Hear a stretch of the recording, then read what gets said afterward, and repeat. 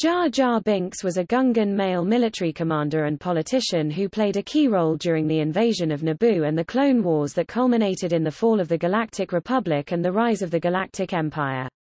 Once an outcast from Gungan society due to his clumsy behavior, he regained favor with his people by helping secure an alliance between the Gungan boss Rugor Nass and Queen Padme Amidala of Naboo, an alliance vital in ending the Trade Federation's invasion of their shared homeworld.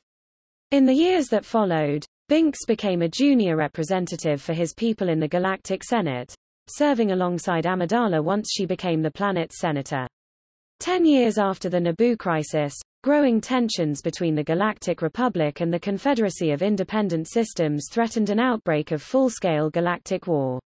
In the absence of Senator Amidala, whose life was under threat by separatist assassins, Binks was convinced by Supreme Chancellor Sheev Palpatine to propose that the Chancellor receive emergency executive powers to raise a Grand Army of the Republic. The proposal passed, leading to the outbreak of the Clone Wars, during which time Binks participated in several diplomatic missions for the Galactic Senate. The emergency powers Binks proposed were used by the Chancellor, secretly the Sith Lord Darth Sidious, to amass total power and transform the Republic into the Empire. In the years that followed, Binks once again became an outcast on Naboo due to his role in the rise of the Empire. By the time of the Battle of Jakku, Binks had become a street performer in the capital city of Theed, where he was scorned by adults but beloved by the children who came to watch his antics.